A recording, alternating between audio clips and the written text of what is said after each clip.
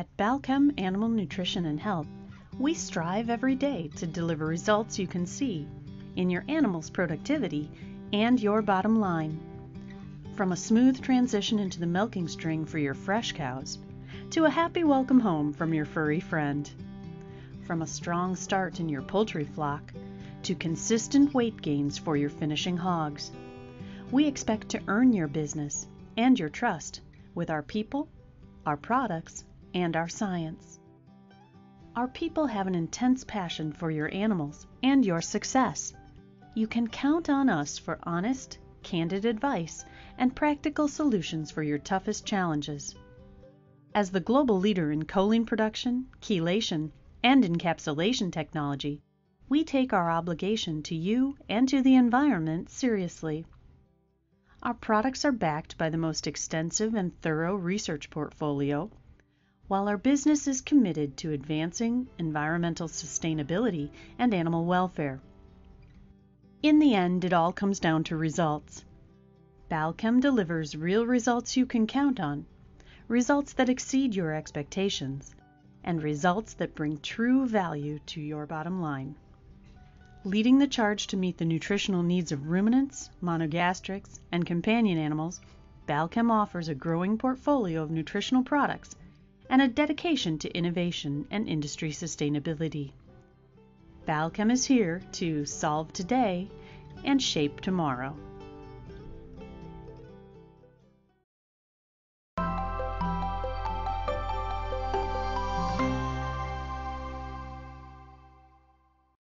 $0.05 might not seem like much, but when it's 5 cents for every cow every day, then it really adds up.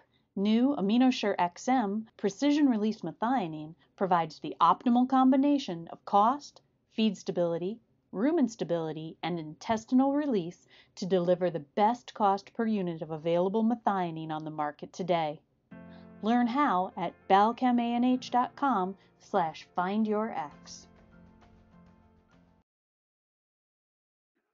Hello everyone, my name is Scott Sorrell, Director of Global Marketing for Balchem, and welcome to the Real Science Lecture Series. Protein efficiency has long been a topic of discussion in dairy ration balancing due to its impact on ration costs. However, today that conversation is also very important when we layer in the environmental impact of overfeeding protein.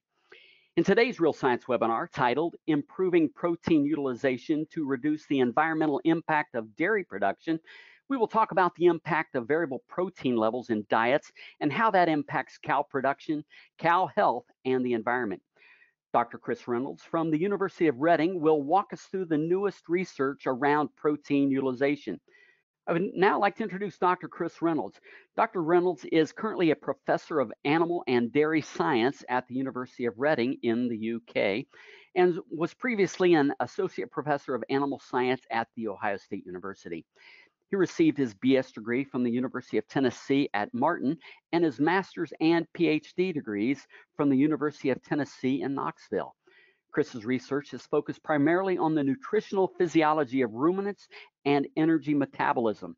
Recent research themes include the metabolic and endocrine regulation of appetite, the enhancement of milk and meat fatty acid composition to improve consumer health, and reducing the environmental impact of milk and meat production.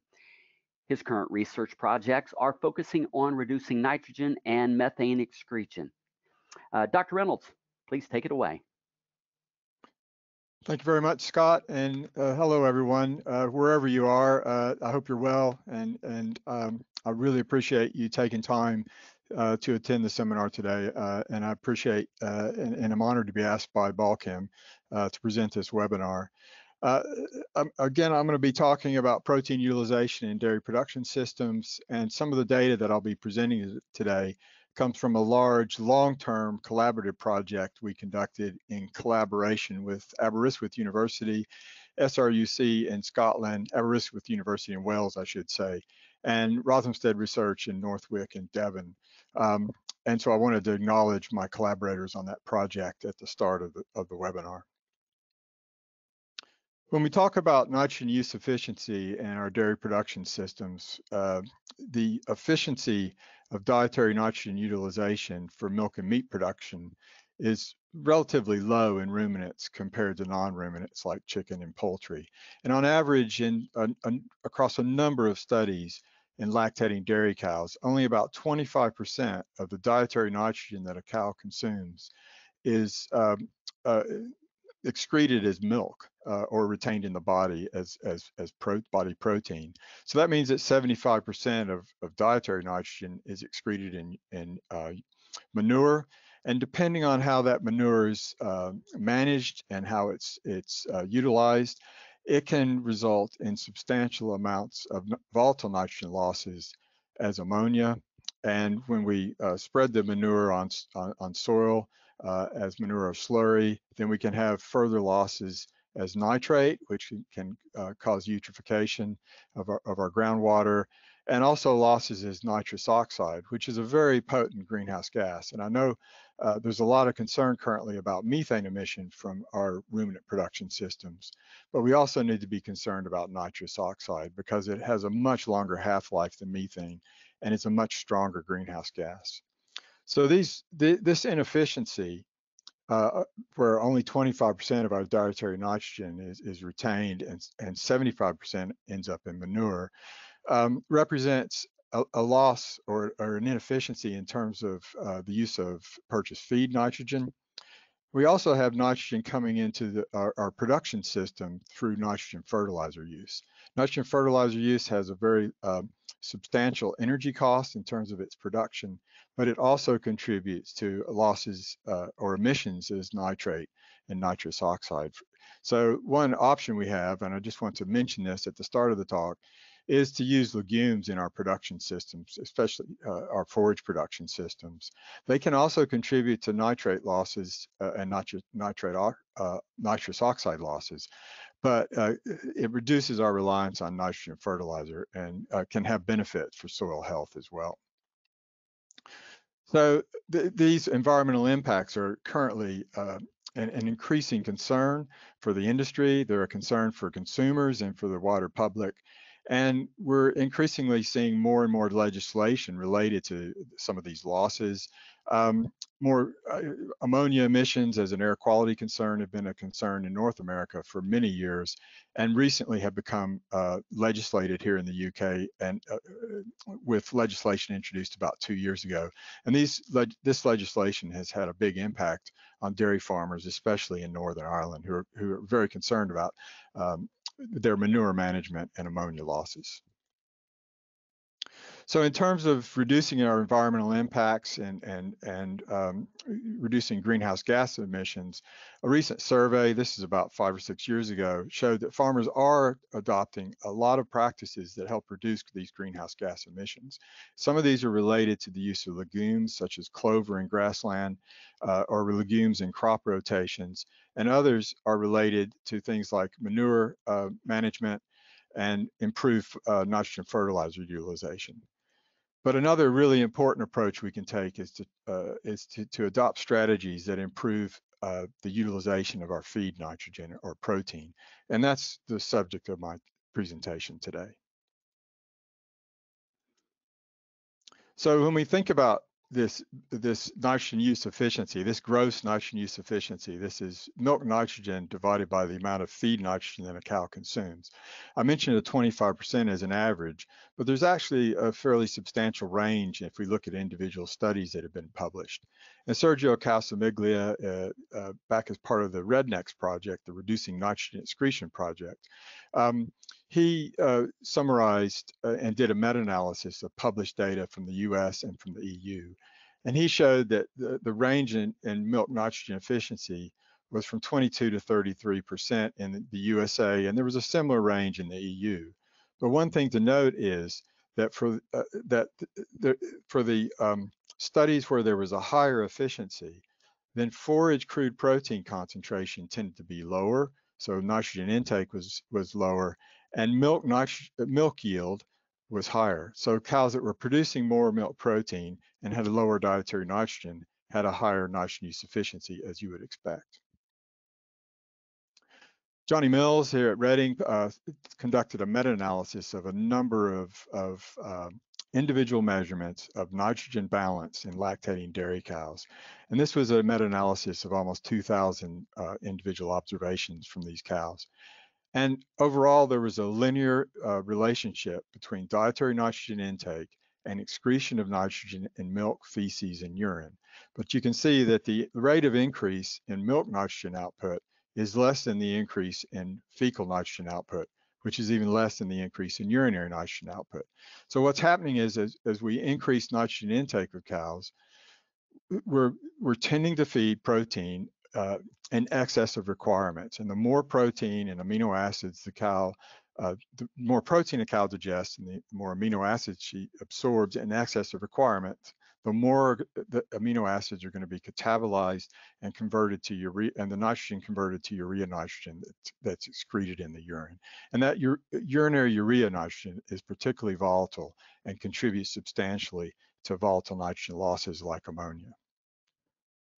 Looking at that same data, so these are those same data points that John used in that meta-analysis to derive those linear relationships. We see the relationship between milk nitrogen output per unit of nitrogen intake. And so our 25% efficiency is about here. But what we see is that as we increase nitrogen intake, then the efficiency tends to decrease. So one option is to feed less nitrogen. There is, however, for a given level of nitrogen intake, a substantial variation in that efficiency. Now, some of that is undoubtedly due to differences in the type of diet the cows are consumed in the diet formulation and the supply of nitrogen or amino acids the cow receives relative to requirements. But there may also be a difference due to the cow. And I'll come back to that later in my presentation about the potential for there being a genetic element to nitrogen use efficiency. A few years ago, Jan Dijkstra published a paper where we calculated what we thought would be the theoretical maximal efficiency, taking into account all the biological processes that occur in converting dietary protein and non-protein nitrogen into milk protein. And we estimated that at best, for a cow producing 40 kilograms of fat and protein corrected milk, the maximum efficiency would be about 43%. But in most cows and in most studies, we get nowhere near that maximum theoretical efficiency. So why not feed less protein? Or another way of looking at it is, why have we been overfeeding protein? And a lot of it gets back to economics, the value of protein versus the value of milk yield. And the fact that historically we've known that by feeding more protein, depending on the type of diet, but we often get an increase in milk yield. The rate of increase is small, so there's diminishing returns, but in some meta-analyses, the maximum milk yield was estimated at 21 to 23% dietary crude protein. And 10 years ago, a lot of our high-yielding herds here in the UK were feeding very high levels of dietary crude protein. They weren't anywhere near 21 and 23%, but they're a lot higher than they are now. And part of that production response, it tends to be an increase in feed intake that occurs with the increase in dietary protein concentration. And it's related also to effects of dietary protein on rumen fermentation and fiber digestibility. But I think a big factor has been risk aversion. So the inclusion of extra protein is a safety factor. If you have a group of cows, they have an average protein requirement or a requirement for specific essential amino acids. But that's an average, and an average is based on a bell-shaped curve. So you know that within that group of cows, you may have some cows that have a higher requirement. So by adding a safety factor, you're making sure you feed enough protein for all the cows in the group. So we need to move towards feeding less protein more precisely, or perhaps feeding protein based on individual cow requirements rather than group requirements. Of course, I've been talking about nitrogen, which is how we measure crude protein, but cows don't have a requirement for crude protein or nitrogen. They have a requirement for absorbed essential amino acids. And we know they derive those amino acids from metabolizable protein, which is made up of available rumen undegradable protein that's digested in the small intestine, along with some endogenous protein, and also microbial protein. And that synthesis of microbial protein is really important, and that's driven by fermentation and energy supply through the fermentation of carbohydrates and ultimately simple sugars. So it's really about absorbed essential amino acids, but we tend to look at the efficiencies in terms of gross nitrogen intake or often crude protein. And looking at the requirement for essential amino acids, there's been a lot of interest in recent years, especially because of concerns about environmental impacts, in the use of rumen-protected essential amino acids alongside lower dietary crude protein concentration. So formulating diets that have lower crude protein concentration using rumen-protected proteins and amino acids to ensure we meet the amino acid requirements of the cows. And this is a somewhat older meta-analysis by Kevin Sinclair at Nottingham, where he summarized, again, some relatively older literature where lower crude protein diets had been fed with rumen-protected methionine and lysine. And this meta-analysis, this figure just shows the response of the diets that contain the methionine and lysine compared to those that didn't. And overall, there was quite a substantial variation in the response, either positive or negative in some studies. But on average, there was a slight positive benefit of including protected methionine and lysine across all these studies. The importance of amino acid profile was also shown by the work that Kelly Nichols did with Jan Dijkstra and Andre Bannock at Wageningen University in the Netherlands. And in this study that Kelly conducted, lactating cows were fed a relatively low diet crude protein concentration diet, and then infused abomacely with varying mixtures of amino acids that would have been contained in 562 grams of metabolizable protein. And this is the nitrogen efficiency of those cows comparing to the control with cows that receive these different mixtures of essential amino acids. And we can see that the cows that received all the essential amino acids, they had a higher nitrogen efficiency related to more milk protein yield. But for cows that received just the branch chains alone, they had lower efficiency. So, and group 1 amino acids, those amino acids that are secreted in milk proteins in amounts that are equal to the amount taken up by the mammary gland, combined with the branch chains, produced a nitrogen efficiency that was very similar or not different to those receiving all the essential amino acids. So this data just illustrates that the profile of essential amino acids provided to the cow does have a big impact on milk nitrogen utilization or dietary nitrogen use efficiency. The impact of energy is also really important, both in terms of fermentation energy and the synthesis of microbial protein, and also post-absorptive effect of energy on the metabolism of the cow and the utilization of amino acids. And that's illustrated by these data, also from the Rednecks project, which was conducted by colleagues in INRA, where Jersey cows were fed diets that had 2 levels of dietary crude protein, either very low at 12% or 16.5%. And then the concentrate fed to these cows either had a high starch concentration or a high NDF concentration. So in this case, feeding more starch in the concentrate increased milk nitrogen or milk protein yield, and that increased nitrogen use efficiency from 30 to 32% for the low protein diet, and from 24 to almost 29% for the higher protein diet. And this was shown to be due primarily to post-absorptive effects of the starch on amino acid utilization by the cows, rather than in addition to any effects the starch had on rumen fermentation and microbial protein synthesis. And again, some of the work of Jan Dijkstra's students show this effect of net energy supply on milk protein yield. In this case, this was a meta-analysis where there were adjustments made to an average metabolizable protein supply.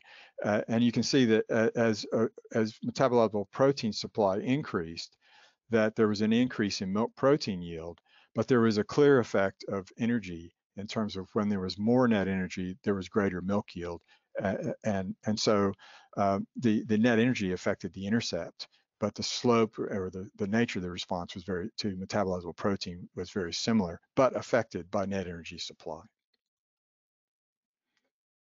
So in terms of dietary protein and milk protein yield or milk production and nitrogen use efficiency, there are numerous studies in the literature examining the effects of dietary protein supply on animal performance. With the recent concerns over environmental impacts, there have been a lot more studies conducted with lower protein levels, and in practice, producers are feeding much lower protein levels than they were 10 to 10 years ago.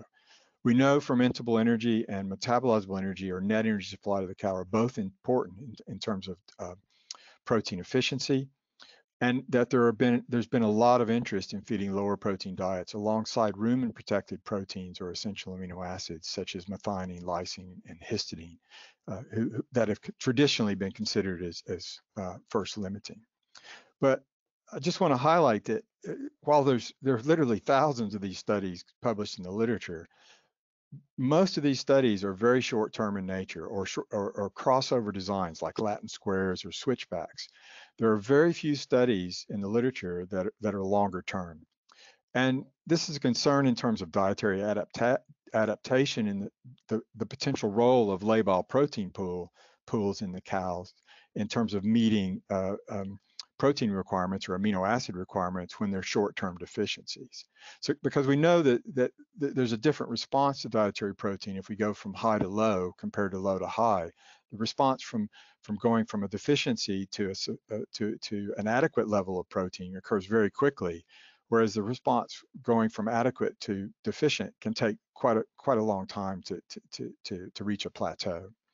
And so we've looked in the literature, and we've only found about 5 studies where the effects of dietary protein level on production of dairy cows has been measured over a full lactation or longer. And that's going back to the 1800s in studies that have been published in nutrition textbooks by Armsby.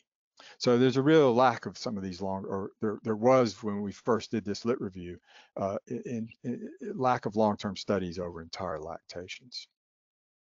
And just an example of what the differential response I'm referring to, this data comes from one of Alex Herstoff's students at Pennsylvania State University, where diets were fed that were either metabolizable protein adequate or deficient. And in one study, the study was a Latin square with 28-day periods or a changeover experiment with 28-day periods. And in that case, there was no effective diet on plasma histidine concentration. But when the same diets were fed in a continuous design study for 70 days, then the metabolizable protein deficient diet resulted in a decrease in plasma histidine concentration. And that wasn't observed in the changeover experiment.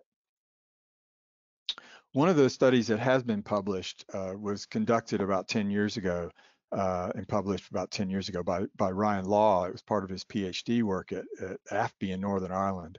In this case, cows were fed 3 diets, either 12, 15, or 18% formulated crude protein diets. These were relatively high grass silage diets, and they were fed to most of the cows over a full lactation. And you can see the effects of the protein level on milk yield of the cows. And in this case, the low protein diet was, the cows' production was very severely affected. And their conclusion was that even the 15% protein diet was not economical because of the loss of protein, the loss of milk yield.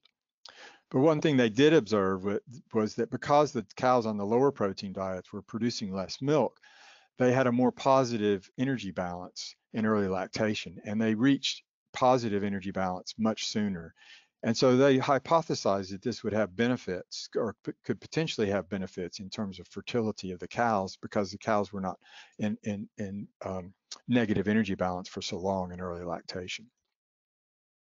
So in terms of potential costs or benefits of feeding lower protein diets, potential benefits, obviously reduced environmental impact in terms of through reduced manure nitrogen excretion relative to milk yield. So less land required for spreading manure, which is becoming an issue here certainly in the UK and England. And a greater efficiency through lower protein intakes of the cows, and potentially less body energy loss is a potential benefit that could, or was hypothesized to potentially improve fertility, which could also result in reduced culling and more longevity. But the cost would, be, of course, be a reduction in milk yield if the amino acid requirements of the cows are not met, and that could impact on profitability. And there may also be negative effects on fertility through a reduced supply of essential amino acids. So what's not figured into this is the cost or the value of reduced environmental impact, and that's something that in some way or form may become more of an issue for the industry if there is government legislation, for example, in the future. And of course, with any approach involving lower protein diets, diet formulation to make sure we meet the nutrient requirements of the cows is essential. And so energy source and essential amino acid balance and potentially the use of rumen protected products is going to be increasingly important. But in terms of the potential effects of feeding lower protein diets in the long term and the potential risk of underfeeding protein, I'd like to provide you with some information from a very long-term trial that we conducted at the University of Reading. This trial was part of that collaborative project I referred to earlier. The project also involved companion studies at Aberystwyth with cows that were fed higher grass silage diets, and also work with growing heifers fed lower protein diets, again at Aberystwyth, and some demonstration work at SRUC and some environmental impact modeling at Rothamsted Northwit. But the study I want to tell you about was conducted here at the University of Reading. And in this study, we were looking at the longer term effects of incremental reductions in protein levels in maize silage-based diets fed to, by UK standards, relatively high yielding cows. The study involved 215 heifers who were enrolled at first calving. They then went on one of 3 diets that were formulated to have 3 levels of protein on a crude protein basis that was 14, 16, and 18% crude protein. And then they maintained those treatments for 3 full lactations if they survived for 3 lactations. We tried to manage the cows as much as possible as a commercial herd, but they weren't allowed any grazing when their yields were lower or they were dry. And we didn't do any phase feeding of protein. We didn't lower the protein concentration of the diet when they were in late lactation. We served them from days 50 to 200 of lactation. If they weren't pregnant by an insemination at 200 days of lactation, then they finished the trial at the end of that lactation, even though the farm kept many of those cows in the herd. So the diets were relatively simple. They were higher in maize silage, but also contained grass silage and some chopped straw. And we basically replaced a mixture of soybean meal and rapeseed or canola meal with wheat feed, which is wheat midds, soy hulls, and cracked wheat. So half of the protein we took out of the diet was replaced with starch and half was replaced with NDF. So we took a very simple approach to this, and we took a decision not to include any rumen protected proteins or amino acids in the diets. And so in terms of metabolizable protein, because we actually formulated the diets based on metabolizable protein requirements and supply using the UK feed into milk system, the optimal diet in this study was the 16% crude protein diet. It was formulated to meet metabolizable protein requirements, while the 14% crude protein diet was formulated to provide 90% of predicted requirements for metabolizable protein. So we were intentionally underfeeding protein. And our funders wanted us to do this because they were concerned if there was legislation that restricted protein levels, what negative effects there might be if cows were underfed protein. For the higher protein diet, because of fermentable energy restrictions, the amount of metabolizable protein was only 104% of requirement. So the higher protein or 18% crude protein diet was high in or had excess rumen degradable protein. So one of the things we spent a lot of time thinking about when we started this very long-term study was how to manage potential variation in diet composition over time. And so we agreed that we would take samples of the diet components and composite them weekly, and then analyze them for nitrogen using Keldol analysis in-house, and then calculate the crude protein concentration of the diets. And if it varied more than 0.25 percentage units from the target, we would make adjustments to the diet. And this just shows what the actual crude protein concentration of our TMRs would have been over every week of the study.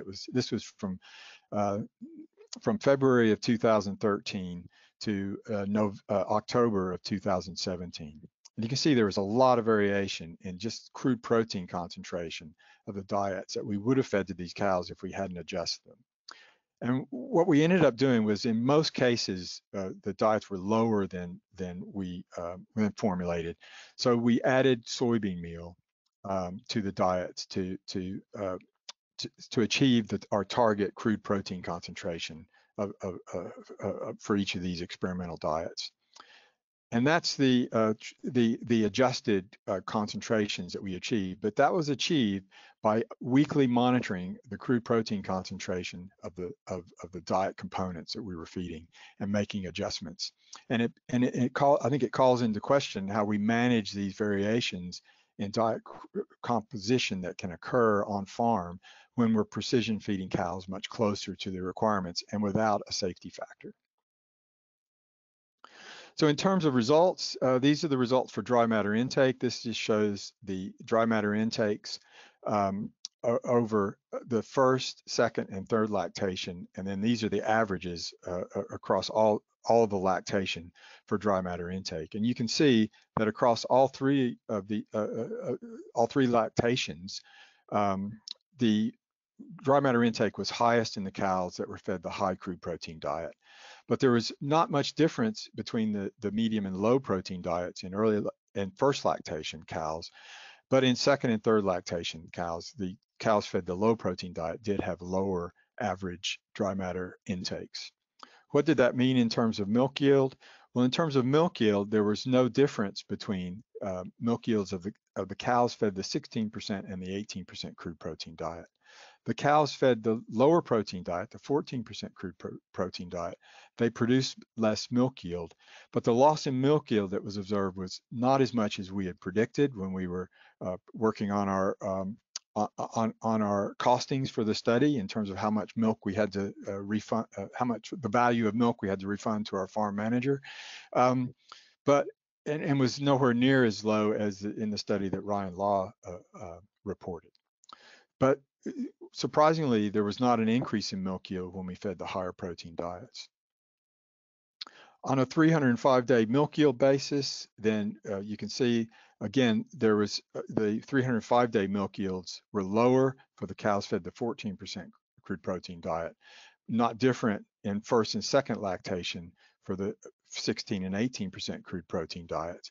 But by the third lactation, when the cows were mature, then the cows on the 16% crude protein diet actually numerically produced more milk than the cows fed the higher protein diet. And it just shows that we can feed diets that are lower in protein. These were lower than what our farm was feeding at the time we started the study. And we can feed even lower protein diets. This diet was optimal, but it was optimal by design. And we certainly could have formulated a diet that was lower in protein and still met requirements. There was no effect of these treatments on milk composition except for milk urea. And so the milk protein yields of the cows, it pretty much mirrored the responses we observed in milk yield. Again, the reduction in milk protein yield was not as much as we perhaps had anticipated, but in actual fact, milk protein yield for the cows on the low protein diet was 93% of the milk protein yield of the cows on the 16% crude protein diet. And the diet was formulated to provide 90% of metabolizable protein requirements. So the diet formulation program we used worked, and the cows produced the amount of milk or a little bit more milk than they were predicted to produce. So what does that mean in terms of nitrogen use efficiency? These are the nitrogen use efficiencies for the study. And you can see that the nitrogen efficiency was, of course, highest for the cows fed the low protein diet because they were consuming less dietary nitrogen. The efficiency was lowest for the cows that were fed the high protein diet because those cows were consuming more dietary nitrogen, they consumed more dry matter intake and had a higher crude protein concentration in that dry matter, but they didn't produce more milk protein. Nitrogen use efficiency decreases as lactation progresses because the milk yield of the cows decreases. We also took we had a subset of the cows on the study that we used for measurements of digestion and nitrogen balance. And these measurements were made in early, mid, and late lactation. And then we took samples of manure from those cows, and using a lab-based system, we measured potential ammonia emission from the slurry of those cows. And you can see that substantial amounts of potential slurry emission over 3 days of measurement from these cows, and that it increases as we increase dietary crude protein concentration. So these reductions in dietary protein concentration were translating into a reduction in potential slurry ammonia loss over the course of the study. Cows in the early first lactation, there was less ammonia because they were producing less manure because they were consuming less feed. So one thing that we were really interested in, and one thing that came out of this study was the individual animal variation in nitrogen use efficiency. And so what this shows is the nitrogen use efficiency averaged from 6 weeks to 34 weeks of lactation for each of the cows on the study in the first, second, and third lactation for the 3 dietary protein levels. And you can see there's a very substantial range in nitrogen use efficiency for each of those diets within each of those lactations.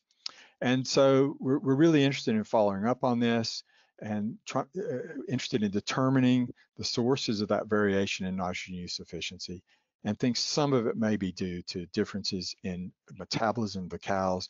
We took rumen samples from cows that were consistently high and low in nitrogen efficiency on each of the diets, and in collaboration with colleagues at SRUC, did see that there were differences in microbial communities between those cows. And we're also very interested in whether or not this might be a heritable trait that we can select for. Now, one thing that contributed to that variation in nitrogen use efficiency seen in this slide is the fact that cows started this study over a considerable period of time. So there's a lot of difference in the actual diets that are being fed to these cows in terms of silage composition, a batch of concentrate they're being fed. So there's environmental variation that's contributing to this variation. So to see if we saw, to look at this more closely, we did a follow-on trial where we fed similar diets to 2 groups of cows. This was just 21 cows in mid-lactation. They were on our control 16% crude protein diet. And then we changed them to either the high or the low protein diet, and then followed their production over a 9-week period. And you can see the nitrogen use efficiency, it dropped in the cows that went to the high protein diet and was maintained fairly constantly for the cows that went to the low protein diet, having changed from a 16% crude protein diet. So these cows were being fed diets that were based on exactly the same dietary components, except slight difference in formulation of the concentrate. And what we saw was over the course of the last 3 weeks of that trial, we saw a similar range in nitrogen efficiency. So very similar to what we'd observed in the larger, longer term study. The thing that we also observed is that there was a relationship between protein efficiency and feed efficiency. So the cows that were producing more milk protein, they had a higher feed efficiency. They also had a higher nitrogen use efficiency. So feed efficiency and protein efficiency are related. So if we're selecting cows for feed efficiency, there may also be selection for improved protein efficiency as well. And this just shows the relationship between feed efficiency and protein efficiency within each of those 2 diets, the high and the low protein diets. And this agrees with work that Mike Vanderhaar's student recently published in the journal Dairy Science, looking at the resilience of cows to being fed lower protein diets. And they found that there was a good relationship between feed efficiency, measured as residual feed intake, and milk protein efficiency. And in this case, these were cows that were either on a high protein diet or on a low protein diet. So this relationship between feed efficiency and protein efficiency is very interesting, and again, something that I think we need to do more work on. So finally, then, just looking at some of the other responses in terms of body weight, there weren't large differences in body weight. One concern when we started the study, some of our advisory committee were concerned that cows on the low protein diet would become too fat because they were going to produce less milk. But the cows that were on the high protein diet did have a higher body weight. And I think it's important to remember that one of the responses to dietary protein is often body tissue responses. And so by the end of the third lactation, then cows on the high protein diet weigh 30 kilograms more on average than cows on the low protein diet. There were not large differences in body condition score, so it wasn't significantly affected except in the first lactation when cows on the high protein diet, again, they were consuming more feed and they were producing less milk, had a higher body condition score than cows on the 16% or medium protein diet. But those differences were not significant in the second and third lactation. So what did that mean in terms of attrition and fertility of the cows? First of all, to say we conducted the study using Kaelin gates to measure individual cow intakes. And one thing that can happen with Kaelin gates is some cows learn how to steal or what they do is they wait for another cow to open her gate and then they bump her out of the way and jump in and start feeding before the gate can close. And once a cow learns how to steal, they don't unlearn stealing, so they have to be removed from the study. And it was interesting that numerically we had to remove more cows from the study due to stealing when they were on the low protein diet, which suggests that those cows that were not receiving enough essential amino acids to meet their requirements were looking for more protein by trying to steal food from other cows. That's anecdotally, but that's what we observed. So if we remove the stealers from the cows remaining on the studies, then we didn't see a large difference in the number of animals that were culled or died, any casualties, but we did observe that there were more abortions in the cows that were fed the low protein diet. And these numbers do not include embryo losses, and we also had a higher number of cows that lost embryos on the low protein diet. We didn't include those in the numbers because those cows were often rebred and then stayed on the study. So just in terms of the number of cows that would have continued into their fourth lactation, and we average about 4 lactations per cow in terms of longevity in our herd, only about 35%, or roughly a third, would have continued their fourth lactation when they were fed the low protein diet. But cows on the medium or high protein diet, almost 50% of those cows would have continued to a fourth lactation. So there was a reduction or an increase in attrition, and that's just shown in this survival plot for the study. And you can see the cows in yellow on the low protein diet, where we had increasingly more attrition over the life of the study due to the cows being underfed protein. We did some economic modeling in terms of the results. Just a fairly simple financial model of a dairy enterprise to examine the effect of these changes in protein, looking at variable and fixed costs. And as you would expect, the medium protein ration generated the highest net margin because variable costs were increased with both the high and the low protein diet. There were higher feed costs with the higher protein diet, but a big impact with the low protein diet was the increase in replacement costs. That had the biggest impact on economics of our economic modeling was replacement cost. And there were also increases in veterinary and medical costs for cows on the low protein group. And that was associated with more milk dumping as well.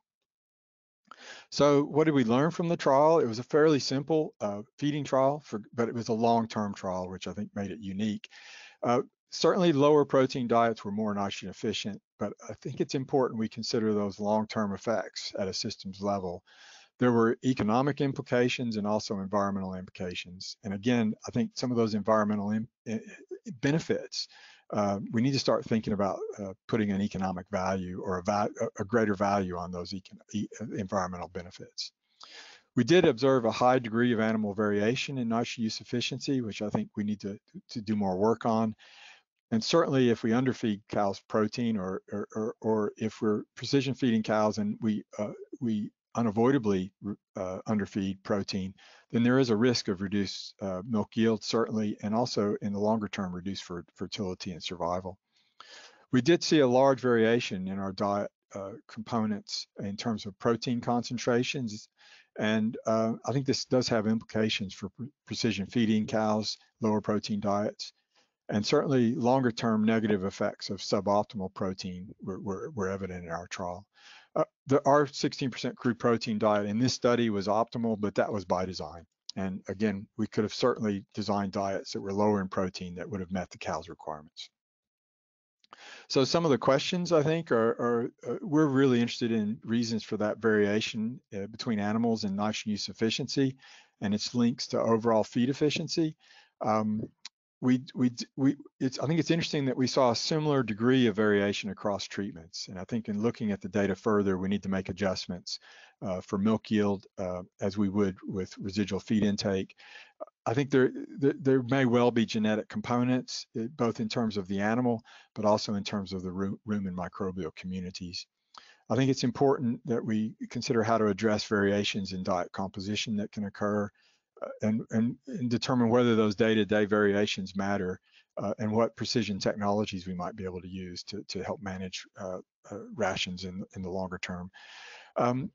One concern here in the UK is often having higher, if we take protein out, what are we replacing it with?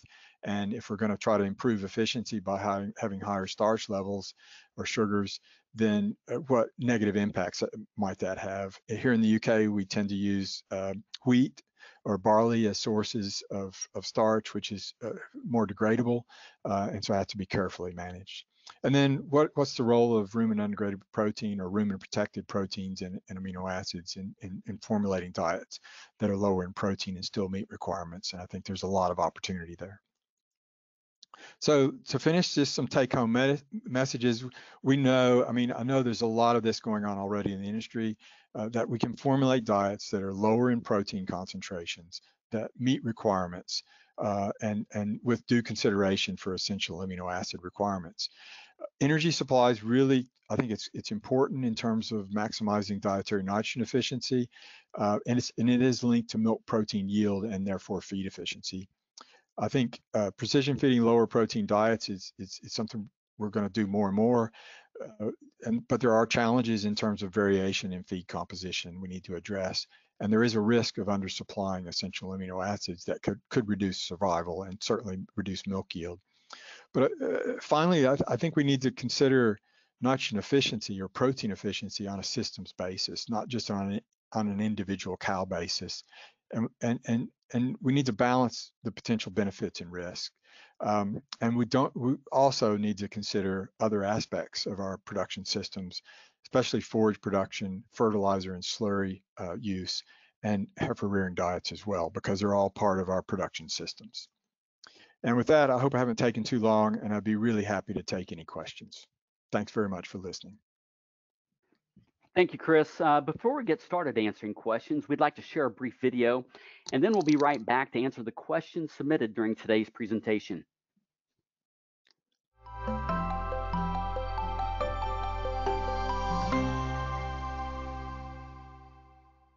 With today's low milk prices and rising feed protein costs, now is the time to turn up the dial on rumen efficiency. NitroSure precision-release nitrogen is designed to help stabilize rumen ammonia pools by synchronizing carbohydrate and nitrogen availability to the microflora.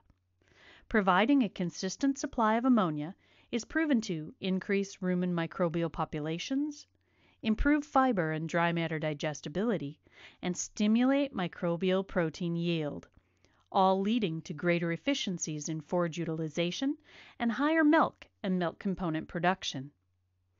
Maximize rumen microflora with NitroSure to turn up rumen efficiency and productivity.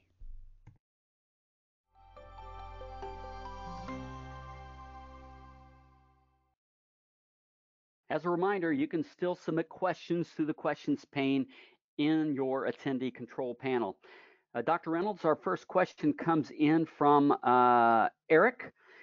Eric is asking, for the 3 lactation study, dietary starch content decreased as crude protein content increased. Do you think any of the measured outcomes would be different if starch content was held similar across diets? That's a really good question, and I spent so much time working on those diets and thinking about how to formulate them. Um, and you're absolutely right. If we had had more fermentable energy, then I think we could have achieved more metabolizable protein, perhaps without. Uh, the diets Eric, were based on a previous study we conducted, and where we had similar differences in diet crude protein concentration, but we had used some rumen-protected protein sources to try to help manipulate metabolizable protein supply. Um, I can't go into all the details, but for a number of reasons, we decided to keep the diet simple and not include any rumen-protected proteins.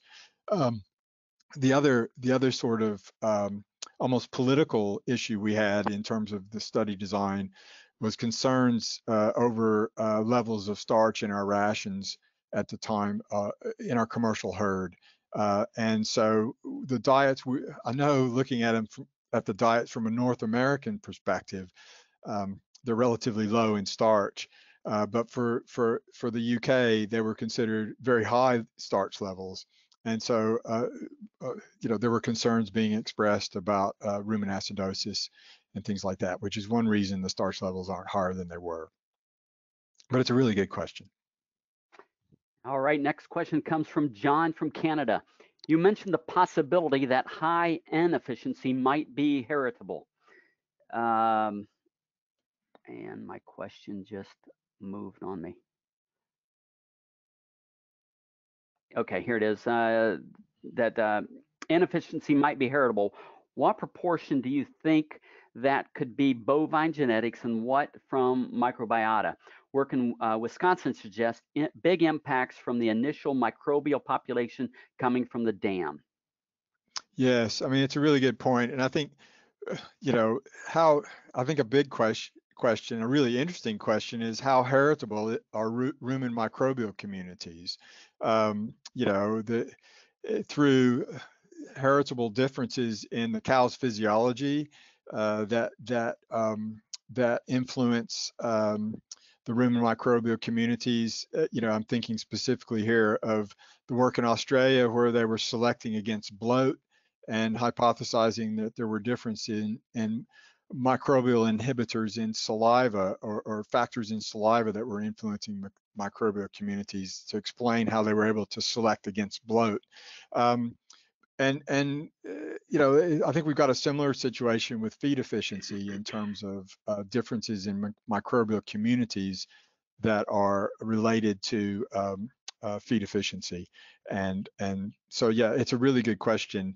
The other aspect, of course, is where the inoculation of the rumen comes from. If it comes from the dam, is the dam passing on her microbes to the rumen of the offspring, depending on how the animal's managed when it's born. But I think it's true. There are truly heritable components to rumen microbial communities based on what I've seen and people I've talked to. All right, thank you. Next question comes from Glenn. Could you comment on Mark Hannigan's description of the new NASEM system, saying that all essential amino acids, especially the 5 essential amino acids, influence milk protein yield, and that the concept of single limiting essential amino acids is now passé? That's a good point. I've been hearing Mark's story on this for a number of years, and I think it's a really good point. And I think Kelly's Nichols data that I showed, might agree with that concept. And I think it's based on responses not to single amino acids, but to responses to mixtures of amino acids. And so yeah, I think I'm not sure what I can say about it other than I don't disagree with the concept. All right, thank you.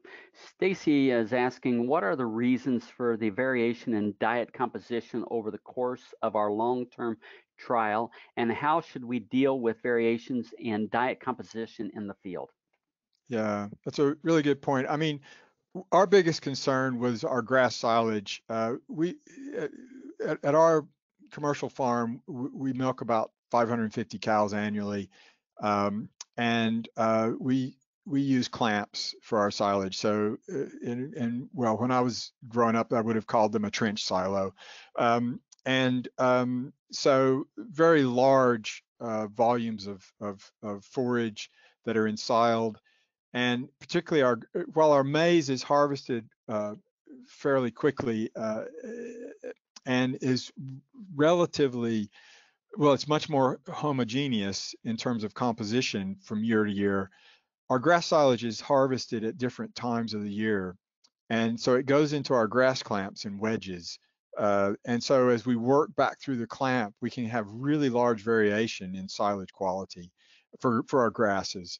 And we were most worried about grass silage variation and how to deal with that. And it was quite substantial. And a big part of the issue was our grass silage quality or composition. Um, but we were also feeding a blend, which again in UK speak means it's a mixture of concentrates. It wasn't milled, sorry. So it wasn't as homogeneous as a pellet or a milled mixture of concentrates. And so there were, for example, we can have clumps of rapeseed meal, or we can have, if we where we included soy hulls, they might have been pelleted soy hulls. And so it's difficult. One thing, it's difficult to sample and get a representative sample. We're a research herd, so we do a pretty good job. Um, uh, but it contributed to some of that variation, the real variation. And so partway through the study, we made some changes in how that blend was being produced. And you'll see in the figures that the variation tended to go down slightly. And that's due to a difference in how we were having our supplier manage that blend. We were still using a blend. We did that to save costs. We were feeding a third of the herd over a number of years, and it was we were trying to control costs and dust in terms of supplying concentrate to the cows. So in terms of managing it, I don't know. We initially looked at handheld NIR as a potential way of keeping track of our especially our forage composition, but also and we looked at various the use of NIR, but in the end we decided just to use Keldol in our own lab, and that's how we approached it. But I think their rapid analysis and on-farm analysis or handheld equipment like an handheld NIR is has a lot of potential in terms of helping to manage or keep track of diet quality. All right, thank you for that last part. I think you answered Glenn's question. We've got a question coming in from Colin. Is there an individual cow test that can be used to assess which cows are the most efficient during lactation? Oh, it's a good question. In terms of efficiency, just thinking about nitrogen efficiency, of course, we have milk urea nitrogen, and within individual studies, certainly in our study, there's a good relationship between milk urea nitrogen and nitrogen efficiency, certainly at a group level. But there are a number of other factors that can affect milk urea nitrogen. And so it has limitations as a proxy or as a biomarker. We're part of a EU project called Smart Cow, and one of the things we're working on in that project is the development of biomarkers or proxies for some of our measurements of sustainability, like nitrogen efficiency or feed efficiency. And so one thing that colleagues in that Smart Cow project have been using or exploring, in addition to things like fecal NIR analysis, is N15 discrimination between N15 labeling of the feed and N15 labeling of the milk or plasma of the cows. And it tends to be a better biomarker for nitrogen efficiency of lactating cows in established lactation. And statistically, it's better than milk urea nitrogen. A limitation is cows in early lactation where you have labile protein supplies from the cow that are being utilized, and so that's diluting or impacting that differential in N15 labeling. So, and there's a lot of interest in other potential components of the milk metabolome that have potential, but it's a very active area of research. But N15 labeling and the discrimination between the cow's protein, say milk protein or plasma protein, and feed protein, because it's affected by catabolism of amino acids, it has a lot of promise as a biomarker. All right, thank you. Next question comes from Weebin. What's the impact of low protein treatments on body protein reserves and protein-related functions of the cow? Yeah, it's a really good question. And we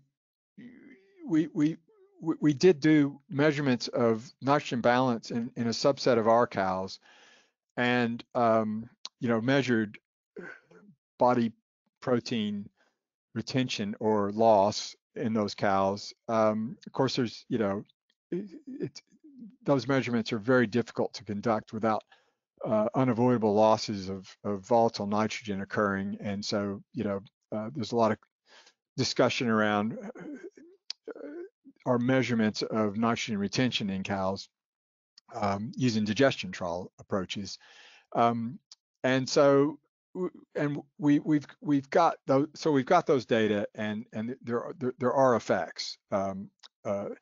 In terms of other functions of the cow, I think an example is fertility. We did see it's even. I mean, ours was a relatively large study for a nutrition study, but for a reproduction study, we had a limited number of cows. It was, only 215 cows, and and 70, slightly over 70 per treatment.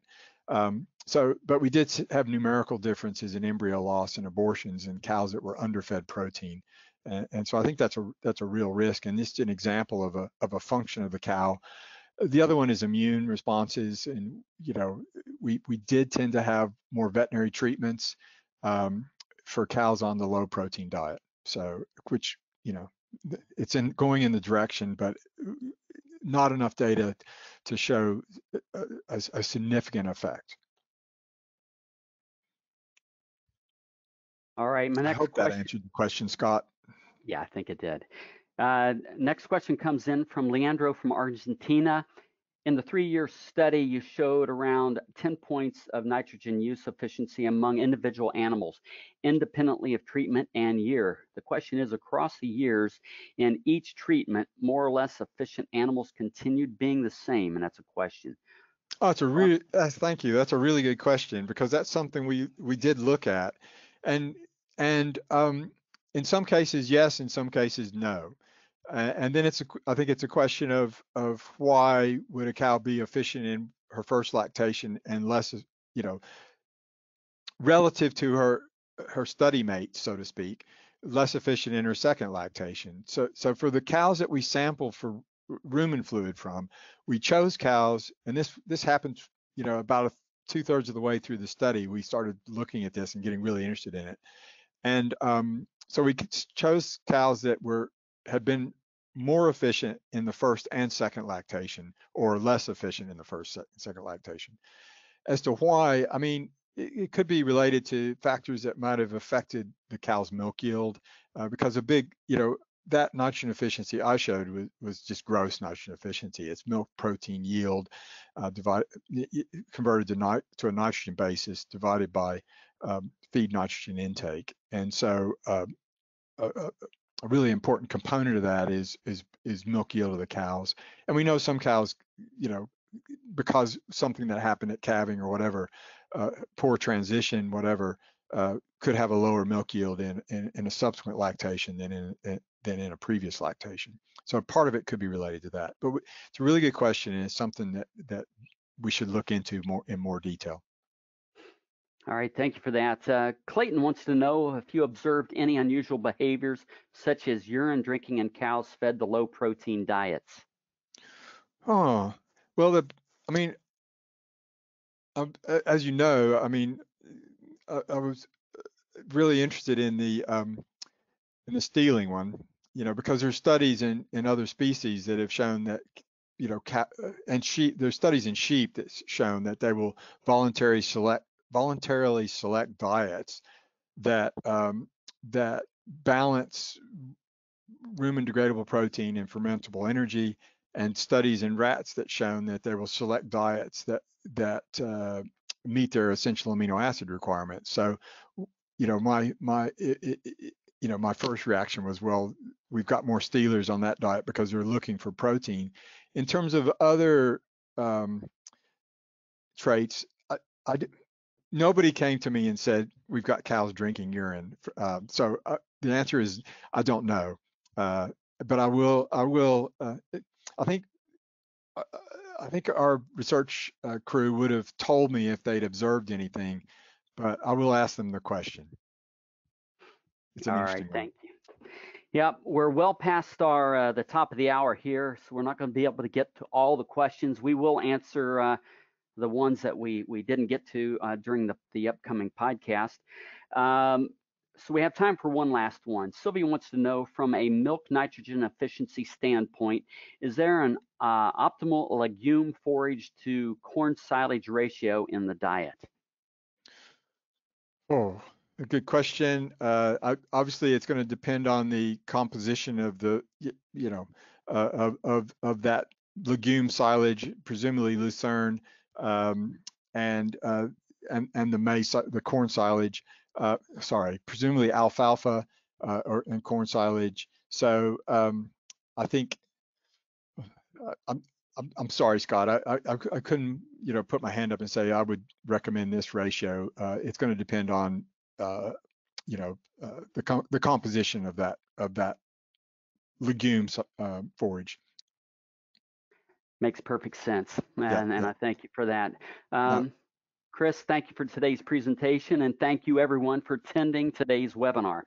If you have additional questions, please submit them to anh.marketing@balchem.com, and we'll answer them for you. The Real Science Lecture Series of webinars continues with the new and timely topics of the rumen audience on the first Tuesday of every month. Visit balchem.com/realscience for more details and to register. Balchem's podcast series continues to offer a deeper dive into our webinar topics. Tonight, our first producer-focused podcast will air. Taped during this last week's World Dairy Expo, we sit down with three icons in the dairy industry, Mr. Jim Ostrom, Mr. Jonathan Lamb, and Mr. Pat Maddox. Over the next month, we will also be sharing a podcast around each of the NRC webinars completed just a few weeks ago. Visit balchem.com/podcast or subscribe to the Real Science Exchange on your favorite podcast platform to listen. Don't forget to request your Real Science Exchange t-shirt. Learn how at balchem.com/podcast. On behalf of Balchem and Dr. Reynolds, thank you for joining us today.